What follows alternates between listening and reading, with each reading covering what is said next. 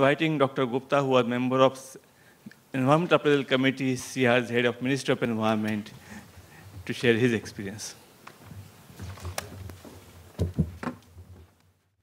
Good evening.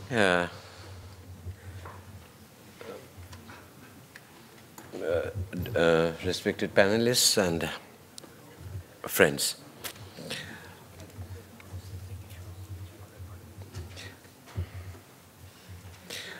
I won't discuss anything about the CRZ rules, regulations, because it's well understood, well told. 2011 notification is pretty comprehensive, and it covers many loopholes which were there earlier. But still, in various projects, we find certain issues, and in practicality also certain situations which raises us the practicability of the notification. I'll just take up very few, and I'll stop talking on any further. My one issue I felt is noticeable is no untreated sewage, effluent or solid waste shall be let off or dumped in the coastal waters. A comprehensive plan of treatment of sewage generating from the city must be formulated within a period of 1 year from the date of issue of this notification, which was, I think, 2011. And notification and the implementation within 2 years thereafter. Just Dr. Deshmukh talked about the sewage from MCGB is getting into the sea. Anywhere, all around, including Thane Creek to all the west coast, anywhere you take a sample, the coliform count is lowest above 1,000 and goes up to 10 to the power 7 in the outfalls. The reason? Sewage is not treated. Sewage, if it is treated, it is mixed with untreated sewage through a bypass line and then discharged. Or if it is treated, it is called primary treatment. Is it allowed to be discharged into the sea or not? According to this untreated sewage, it is not clarified.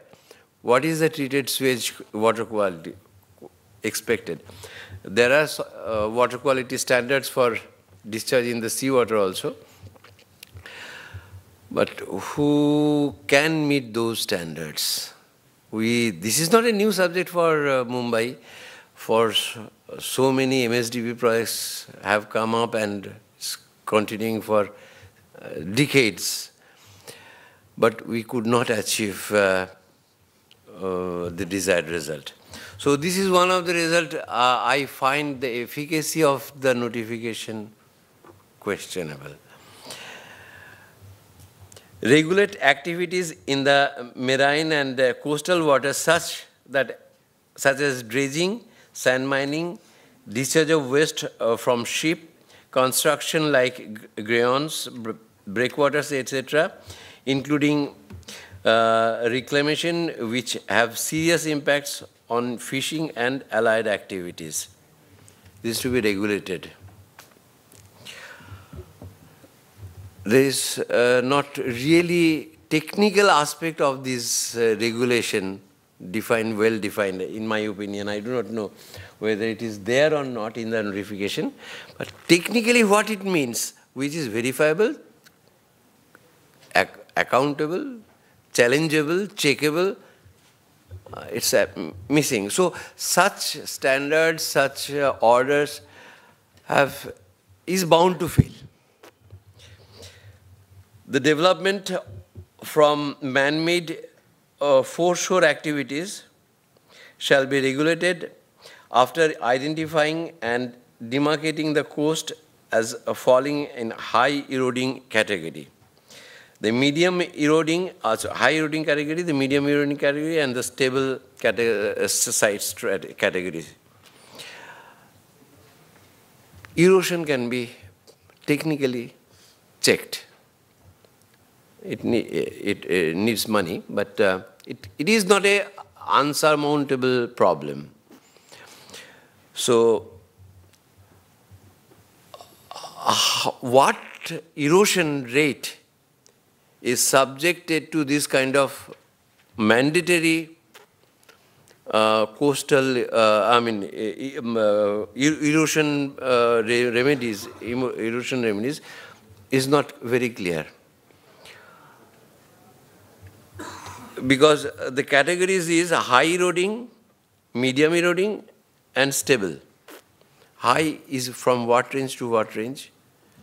I mean, this is to be convinced or enforced to the developer, beyond which if you go, if it is there existing, the erosion, then you have to do this. It is not very clearly specified. The law is not very clear. There are bypasses also.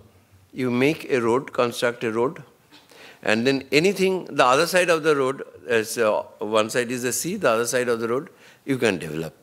So some road, we had projects came for clearances.